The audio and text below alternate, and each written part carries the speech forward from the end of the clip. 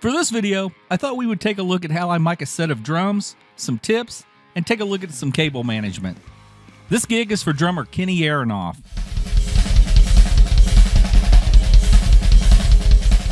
First, to keep things neat, I try to limit the number of stands around the set by using clips that attach to the rims of the drums.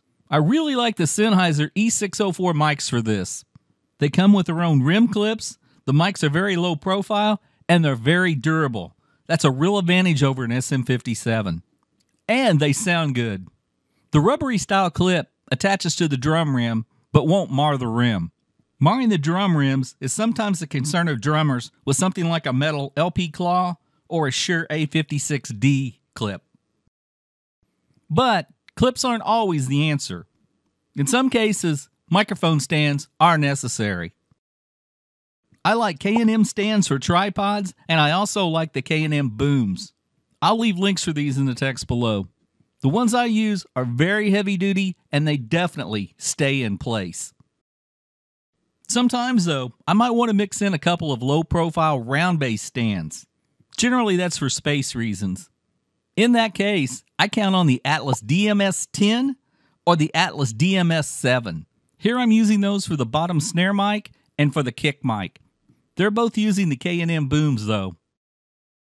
On the snare top is the Shure Beta 56. On the snare bottom is the Shure Beta 57. I will sometimes use the Sennheiser E604 on the snare top and skip the stand. It is convenient, but in cases where a drum tech might want quick access to swap out the snare drum in case of a broken head or snares, then not having the snare tethered to a mic and cable makes a swap go a bit quicker. Of course, the Shure SM57 is still requested a lot for the snare drum, and I do have SM57s in the mic case for just those situations.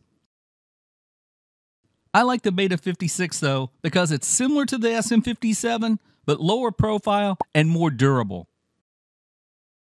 An SM57 generally will not survive a stick hit on the front of the mic. For placement, I like it just at the edge of the drum, aimed at the center of the drum. I like a Beta 57 for the bottom snare, but a regular 57 works as well, and some people like to use a condenser here.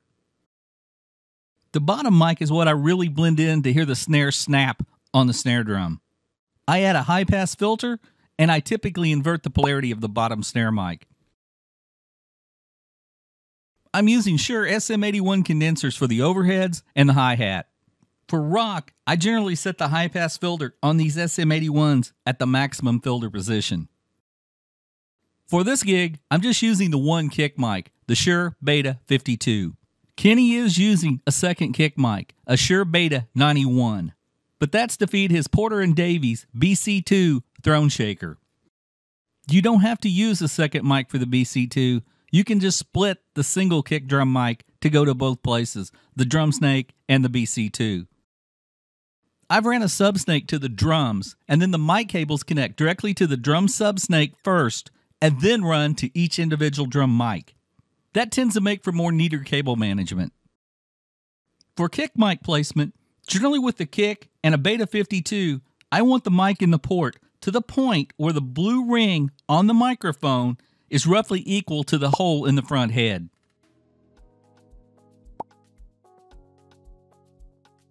On the toms and snare, a main priority is simply getting them out of the line of fire of the drummer's sticks.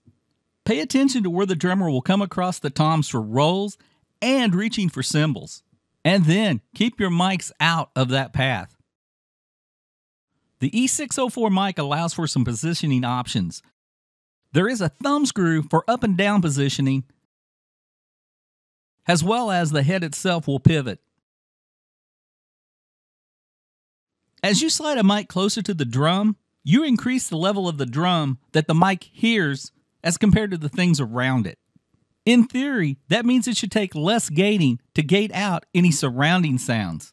And also, due to the proximity effect, the low end should increase as you move a mic closer to the drum. Angling the mic more at the center of the drum, where the sticks strike, should give you more attack. Or, conversely, angling it away should give you less attack. By attack, I'm talking about the sound of the stick hitting the head. But let's face it, in reality, drums are big and loud. And the mics are close anyway. So there's a lot of margin for error here. You can experiment with this to listen for differences, but once you understand the relationship of the mic and the drum, you can generally eyeball this. I'd spend as much time, if not more time, just making sure the drummer is comfortable with the mic positioning rather than solely worrying about the positioning for sound reasons, at least to a point. Nobody wants to hear the drummer's stick hitting the mic. I'm using the overhead mics more for cymbals and the overall ambience of the drum set. That's why I'm going to be a little aggressive with the high-pass filter. If I was miking the drums for jazz or a big band type of thing, I'd take a different approach with the high-pass filter and use a lot less of it.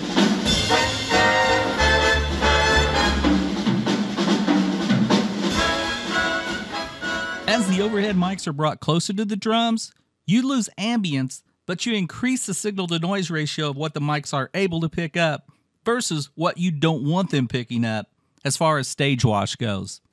I try to keep the mics on axis as to the cymbals. One thing to be careful of, though, is if you lower them too much, you risk them picking up a certain area of the kit too much. For example, if you have one of the overheads over 3 cymbals and are really close to that center cymbal, then that center cymbal might be picked up too well as compared to the other 2 cymbals. As you raise that mic up, it should even that out somewhat. But if you raise their height too much, then they become more susceptible to picking up stage wash versus the drums and cymbals that you do want them to predominantly hear.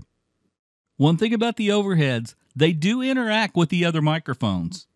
You just want to adjust them so that they interact positively with the other mics and help the overall drum sound.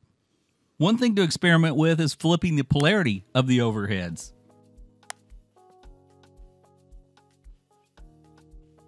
If you're really wanting to experiment and have the equipment, you can time align the overheads and the close mics.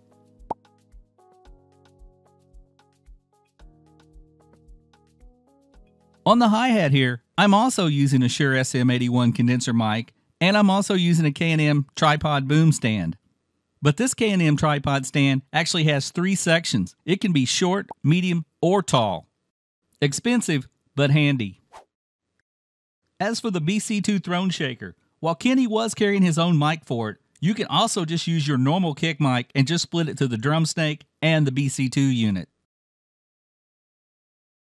If you're not familiar with the concept of a throne shaker, it's essentially a transducer mounted to the throne that allows the drummer to really feel the low end of the kick. It vibrates the throne based on the lows from the signals that are sent to it.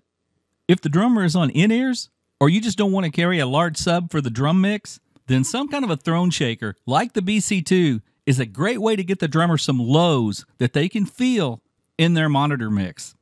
I'll drop affiliate links to all of this stuff we've talked about in the text below. Go ahead and comment below and tell me what some of your favorite drum mics are. And if you have any questions, go ahead and leave them for me. I have several drum mixing tutorial videos on the channel, so I'll make sure and leave a link to those as well. Likes and subscribes are always appreciated. Please leave any comments or questions below. Check out the other videos, and I will see you next time.